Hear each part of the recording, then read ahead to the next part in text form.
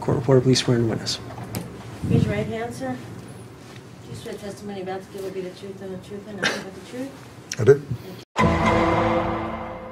Michael, we have some work to do. I will get right to it. It was your idea. What's that worth? When you had your conversation with Mr. Schultz, did he tell you anything along those lines?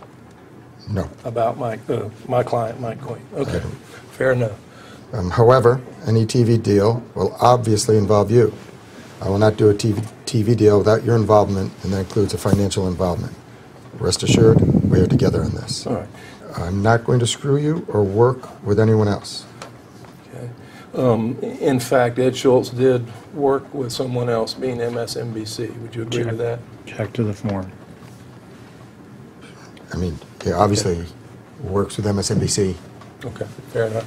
And let me show you Exhibit E10, and I'll put one up for the videographer to close in on, and I'll give a copy to your attorney, and I'll give a copy to Mr. Hayes. And take a moment and read that email if you could, please. At the bottom?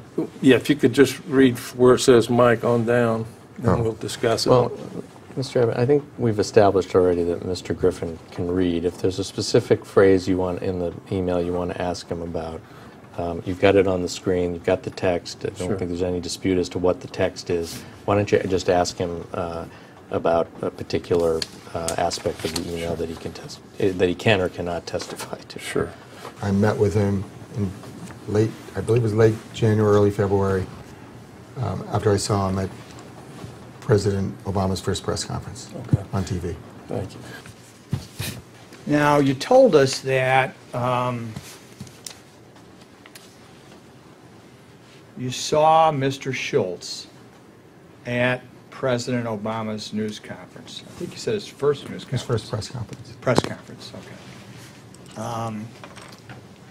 And what, if anything, did you do with regard to Ed Schultz after you saw him at President Obama's first press conference?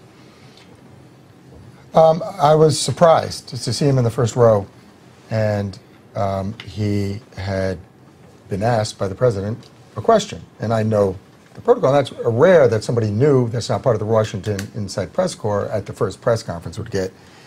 And I looked at that, and I was surprised. And it was a time when we had a show called Road to the White House. And obviously, the road had been already done. So we were looking for another show. And we were looking to change things. And it just occurred to me, that's interesting. At a time we were doing very well, and I wanted to know more. I was just curious, honestly. How did Ed Schultz end up in the front row and get a question at Obama's first press conference?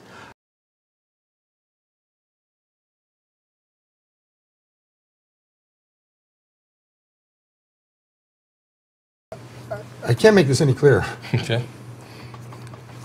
I saw it. I was sort of like interested. How did that happen?